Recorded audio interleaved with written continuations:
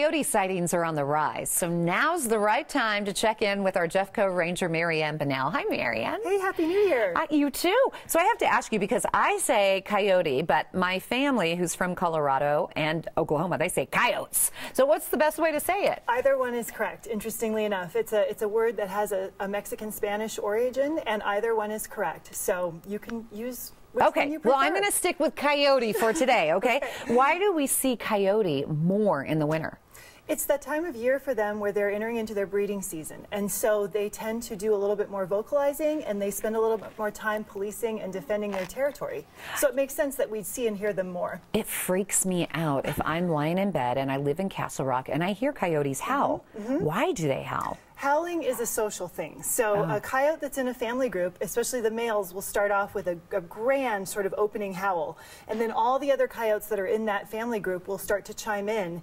And interestingly enough, their vocalizations are so complex, and these howls and these gargles and yelps that they do, it may sound like you have 25 coyotes in your backyard, and there's really only 2 or 3. Really? Yeah, it's crazy. I think it's like, I'm coming for you, ow! And I'm like, I hear you. But if you watch their body language as they're doing it, it's a very social, it's like 2 dogs greeting each other. There's a lot of roto wagging of the tail, and they lick each other's faces, and it's a very sort of friendly social greeting thing. And they're very territorial, true? They are. Coyotes do not tolerate other coyotes that aren't in their family group in their territory, and that's the other reason why this time of year we need to be careful with our domestic dogs because of this. How can we identify a coyote? Well, actually, it's pretty interesting. People often mistake them for a domestic dog, but they actually, the pointed ears, the long pointed snout, and then particularly in this picture, you can see how they carry their tail. Unlike a domestic dog, that tail is carried lower than the spine, so down toward the body, and they even carry it that way as they're walking, which is very different from a domestic dog, which carries their tail up or in a wag or Is there a reason why they do that? It's just the way they hold their tail. So this one's hunting right here. You can see the tail's up a little bit, but that's more as it's hunting or exploring. But when they're just walking or running, that tail is down. Interesting. And I mentioned earlier, like, I'll hear them when I'm in bed at night. How close are they? Are they a mile away, or are they really in my backyard? Well, in the Denver metro area, anyone could have a coyote in their backyard at any time. So they have colonized they're urban animals in many cases. This photo here shows you one that's just right outside of someone's driveway. So they are in urban areas, and they can be in backyards depending on what sort of attractants are back there. Besides the howl, how can I tell if one's been in my backyard? Well, you can look for scat. So coyote scat is very different from domestic dog scat. This photo here I took at one of our parks at Crown Hill, and you can see that the end of the scat has a little twist or a little tip to it. A little curly cue. And if you look really carefully, you can see there's hair and teeth and seeds and things that a domestic dog wouldn't normally be eating. So that's one way to tell. You can look at scat, and people who walk in our parks are often saying, hey, what's this poop in the middle of the trail? Don't you make people clean up after their dogs? And we say, oh, that's coyote. So that's really scary. So if one gets close to us, how can we protect ourselves? Oh, it's pretty easy. Coyotes are, they respond well to alpha behavior. So what you need to do is own your space, and that's actually pretty easy to do. If you can just raise your voice, put your arms up over your head, stand very clearly and yell at them.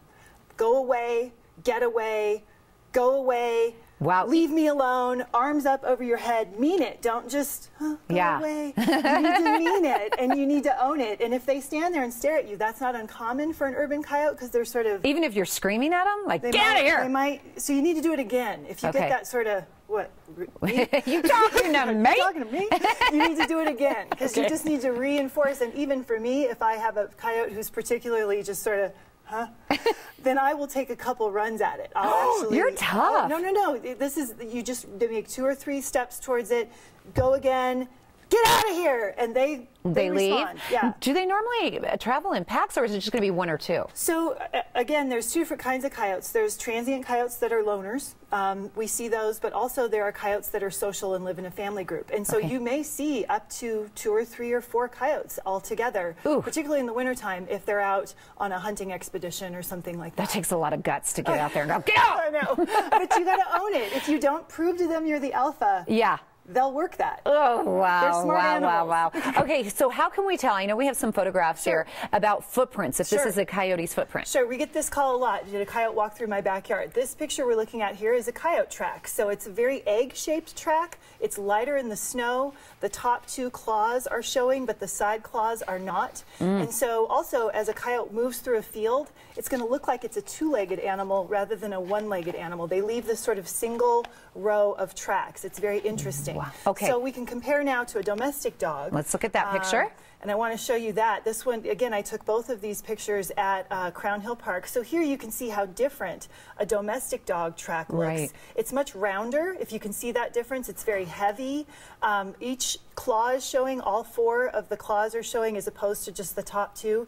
And again, domestic dogs, because they don't have to worry about where their next meal is coming from, they tend to have this really random gait where they're just all over. over. I'm going over here, what's over here? And so it's actually, when you look at the whole trackway, and then when you look at an individual track, like I just showed you, it's actually pretty easy to tell the two apart. Well, thank you so much for all these valuable tips. That was great. If you'd like more tips and information about coyotes from Ranger Marianne Bonnell, go online to jeffco.us/parks. You can also follow her on Twitter at JCOSRanger1. Stay safe and plan your next outdoor adventure with the help of Jefferson County Open Space.